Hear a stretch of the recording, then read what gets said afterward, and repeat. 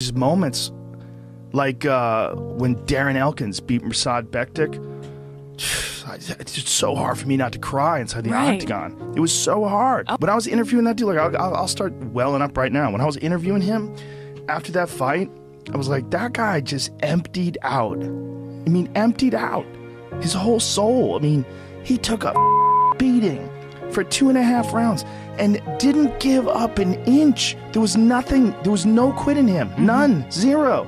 And then finally in the 3rd round, he catches that guy.